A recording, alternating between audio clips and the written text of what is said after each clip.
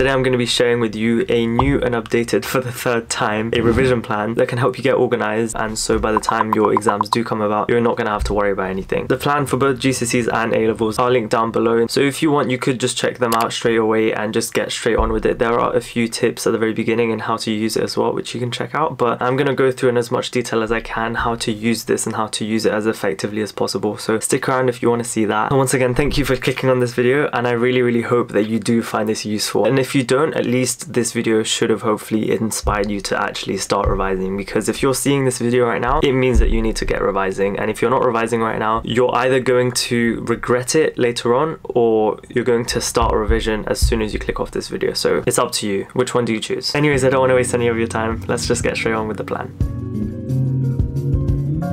So this is the topic list tab. As you can see, I've put all these subjects here, and if you want to add any more subjects, I've got like this empty placeholder at the right over here, which you can just add in however many subjects you have. So if I just start with the maths one here, as you can see, I've like listed all the topics there are for every single subject here. I've done them in different ways depending on the subject. You can always move things around. If you do a different exam board to me, you can change it up. I've written the exam board at the top just so you know which ones I do, but I've also got them down below in the description as well. So for maths, let's assume I just opened the spreadsheet. I've got this blank document. I just go down and I just think, how well would I do a question on this? So right now, if I were to sit down and do a question on prime factors, I'm gonna put like a 3, for example, right? So I'm giving a strength out of 5, 1 to 5, 5 being the best, 1 being the worst, and I can just go down and just write what I think would be my strength for each of these, as you can see I'm doing. And if I put a 1 in any of these, you see that this like exclamation mark appears, and that's just so it catches your attention a bit more. And then I've got these checkboxes here, which you can determine yourself what you want to make it be. So I could potentially just have, for each time I practice this topic, I tick one of these boxes. So some of these I don't really need to practice like 3 times, such as like prime factors, that I could probably do once or twice and then I'd probably have the idea in place. But other ones that I'm not as comfortable with, I might have to do multiple times. I might even have to do 4 or 5 times. I could, if I want, change these column names to, for example, first PMT questions. I don't know if there is maths for PMT, I can't remember. It depends what you want to do, to be honest. And as you can see, it's the same thing for all these subjects mainly, and I've kind of shuffled some stuff around depending on the subject. So for the Englishes, English Lit and English Lang, I've got the different main sub areas in the language and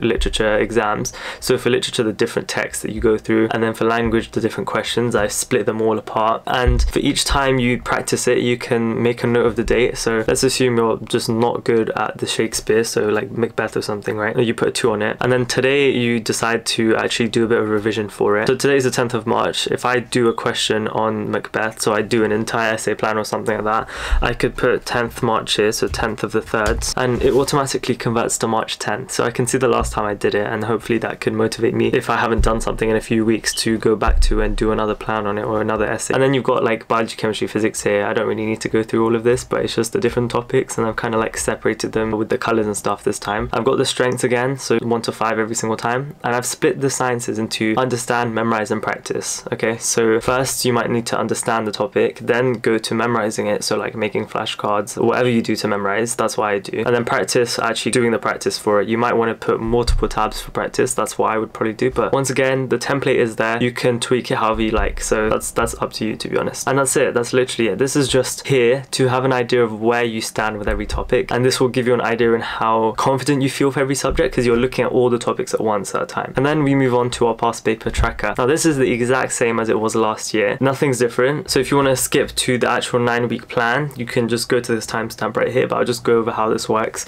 So every time you do a past paper, I want you to log it on this past paper tracker. So let's assume you did a past paper in maths, paper 1 pure, right? And you get 74%. So each time you actually write a percentage down, it color coordinates itself. I said that and then it didn't do anything. I had to put the percentage sign, obviously. So depending on how well you did, you'll get a different percentage color. And if I do like that, it's just fully black. And if I do 90%, it's like quite a strong green. If we go back to our 74% here, we got 59 out of 80, so you just put your own scores in, right? So each time you do a past paper, you write your own score, you write the exact paper it was, you write the date, and then you write some targets. You could add some more stuff here as well if you want, but that's like the main things. And then you could put a link to the paper as well in case you want to go back over it another time. But overall, you should get an array of different like colors and stuff, and you can at a glance see which areas need more practice on, and exactly in terms of past papers where you're not doing very well in terms of the past paper practice itself. yourself. And over here, instead of having English Lit as past papers, I've split them all into the different texts again. For me, I only ever did the practice for English Lit on a question by question basis. So I'd do one essay one time and do another essay another time. It would always be very separate, and I'd be focusing on each separately. So that's what I would do for them. Then we move on to the weekly planners. I've already written some stuff here, so let's just remove this. So this one has probably changed the most out of everything. So I've kind of shuffled some stuff around here. So we're going to begin with the topics over here, the weekly topics, right? So this is a bit similar to the weekly dump from last year as well. Basically, at the very beginning of each week, you go back to your subject topic list and look at which topics you're the weakest at. You'd write a list of those weak topics here, the ones that you want to focus on in this week. So if these boxes aren't enough for you, you can just continue going at the bottom here. As you can see, it just fills in automatically. And then for each topic that you write, you have to write a task as well that you're going to do to fix that topic, or at least make the strength for it go up even one more. We also, on the right of that, have this area over here. Basically what this is for is just to order your different subjects that you have for GCSE, because you have quite a lot, to order them in terms of how well you think you do if you sat the paper at that moment. So if your aim is to get 8 or 9 for every subject, if you were to sit every single paper, which of these are you the most likely to do that in, or which of these are you the least likely to do that in, just so you have an idea of which subjects you should put more focus on in the week, or which subjects you seem to be stronger in.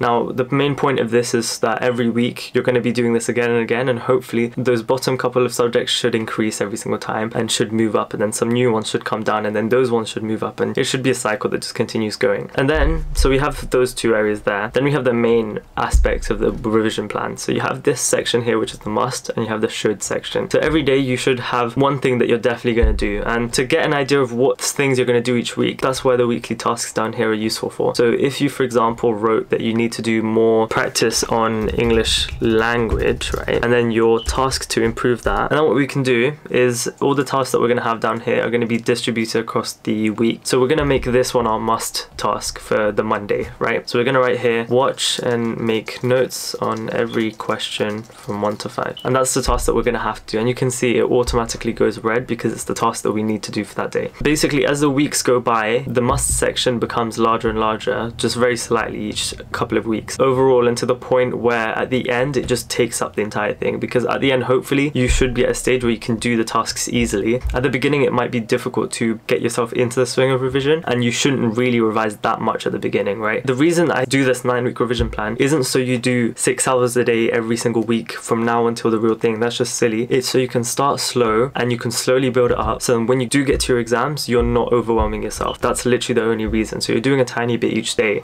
right? If you only have one task that you're focusing on each day, it's nowhere near as difficult to do. It's so much easier to not procrastinate on that task. So that's going to be the one task you're going to have to do no matter what in that day, right? And then you can also put other tasks here that you want to do but you don't necessarily have to do, and these tasks are also going to come from the topics to improve on down here, right? So the tasks that you write down here, all of those are going to be the tasks that you write up here. Now ideally, even if you don't complete the should tasks for the day, ideally you want to complete those tasks in the week. You don't want to leave any tasks at all anywhere to just not be completed, because that's just a waste, right? So if you do write 2 tasks here, you should eventually across the week be like able to complete them. Otherwise you'll start seeing things build up and you won't get as much progress out of it. And if you do want more tasks, which I don't recommend but you can still do it, you can just add more boxes here, right? Automatically it fills in for you, so it's not that hard to do so.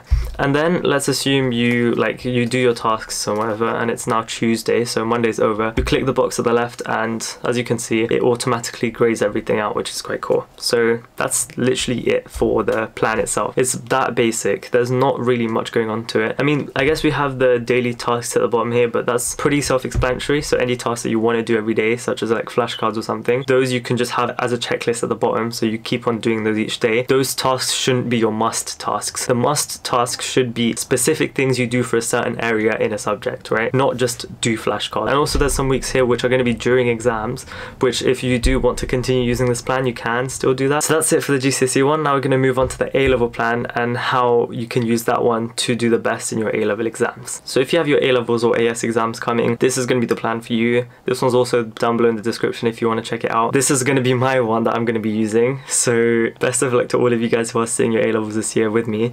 But let's just get straight on with it. So the idea of both of these, so both the A-level and GCSE one, are still the same, and what you're doing for both of them are the same, but I've geared this one more towards the way you have to revise for A-levels because it's slightly different to GCSEs. So I've made the topics here a bit clearer for A-levels just because it's easier to find topic lists in A-levels than it is for GCSEs for some reason, in terms of like you can see everything is numbered and it's very clear. So I've used the textbook topics for maths here, for example, but you can always change this depending on what you use and what you find useful, and if you do a different exam board or whatever. So we begin with the strength tabs. So this is where you write 1 to 5 how strong you feel with a topic, and just like the GCSE one, if you put a 1 anywhere, you're going to get this big exclamation mark, and that's going to show that you need to focus on this topic. I don't know why I put that on straight line graphs, but hopefully the fact that it's like distorting the page around it should catch your eye and make it so you want to practice that topic. Then I've got some columns here, and these are the type of things that I do when I'm revising for math. So I usually start with the mixed exercise. This is after I watch videos. I'd only really watch videos on a topic if I just really don't understand it, but most of the time I'd go back to my notes and my practice questions and I'd get an idea of how to do it just from attempting those. But by all means, you could put a column here on like watch playlist first, and then you can do whatever. It's up to you what you want to name these columns.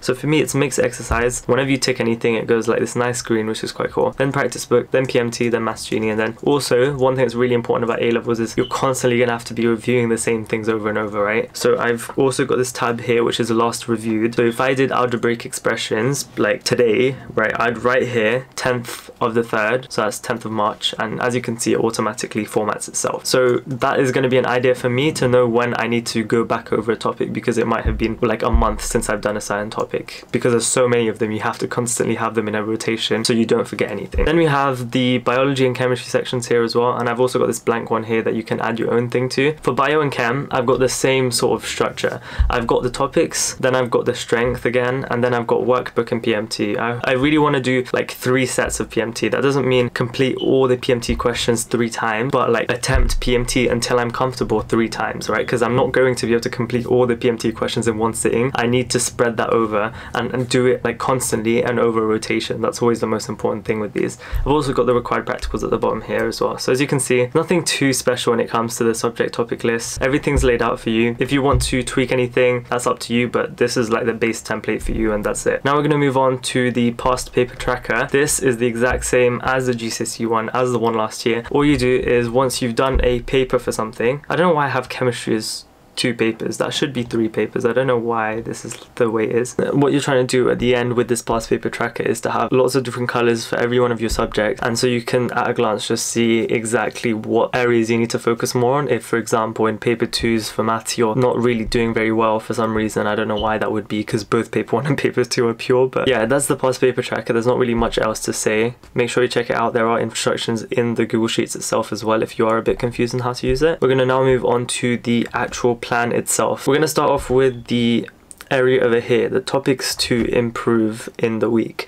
Now I've already written a few here just as an example, but as you can see, if you continue writing more topics down here, they fill in by itself. So don't worry about having just that set amount of space to write everything in. But what you're trying to do, looking at the subject topic list, you're going to try and write certain topics that you seem not to be doing very well in, and topics that you're going to now focus on in this week. So for example, binomial expansion I've written here. So tasks to improve that topic would be something like finish mixed exercise on binomial expansion, right? Something like that. When we actually begin the week, right? So for example, on Monday the 11th, we're going to put that one as our must task, which means that we're going to have to do it in this week. So finish mixed exercise. So now that means that in that day, my one priority is to make sure I get this task done. If nothing else happens, as long as I get this task done, that's okay. So then I have the should tasks here, which are tasks that you don't have to do, but you should do, as it says. The idea is that whatever tasks here that you don't manage to do, you should still try and achieve to complete by the end of the week, right? All the tasks that you write here are going to be tasks that have come from your weekly dump that is down here, right? So you want to make sure that every task there goes on here and that every single one of those does end up getting completed. If not, you're going to have to start bringing them to the next week, and as you can see, that's going to be a problem. If you do have more tasks that you want to write, you can just fill it in like this. So it's very similar to the GCSE plan where you can do the exact same thing. And also, if I just write this again here. Once the day is over, you can just tick this off and you can see everything grays out, so that's quite cool as well. And then also lastly, we have these daily tasks down here, which is just simply any task that you want to do every single day. So for example, for me, I want to make sure I do flashcards every single day. That's something I would put down here, so I just make sure that I'm always completing that task as I go through the day each day, and I uncheck it and I check it again the next day, and that's basically what that is. But you don't have to use that, you can use an external to-do list or something for that one. The main idea is the plan over here and the weekly tasks down here. Those are two main important things, and as you can see, as you go across the week, the must proportion, right, the must task proportion ends up increasing, and it's to the point where near the end you literally just have must task. You're just gonna have must, must, must, must. Now for me, my first exam doesn't actually start on the 13th of May, which is the first beginning week for both A-levels and GCSEs, I think. But for me, I think my first exam starts all the way in June, so that means that on top of this 9-week revision plan, everything else I can then gear towards specific exams, right? So I'm going to have an entire month on top of this where I can revise, and hopefully that month is going to be one with very little stress because of all the revision I've done beforehand. Now, I don't recommend doing like 20 hours of revision each day, right? This is not what this is for. As I've said with my GCSE one, it's really important to use this plan to slowly build everything up, because at this point you might be at a stage where you barely do anything, right? And that's okay. You shouldn't really be doing much anyways at this moment, but you need to start making a start with everything, right? So if you haven't started, this is the time to start doing things. So that's basically what I'm trying to say with this plan. And then by the end, you should hopefully have done everything and made sure that your subject topic lists are as high as possible. So yeah, that's it with the plans. If you found this useful or know someone else that might find this useful, share this to them. Hopefully the plans could help them or help you, and I'll see you guys very, very soon. Thanks again for watching and clicking on this video. Whether you've been here for a long time or you've just clicked on my video and this is the first video you're seeing, thanks a lot, and I'll see you guys very, very soon, I hope. Best of luck for your exams, whether they're GCSE, A-levels, end of years, whatever exams that you may have, and I'll see you guys next week. Bye for now.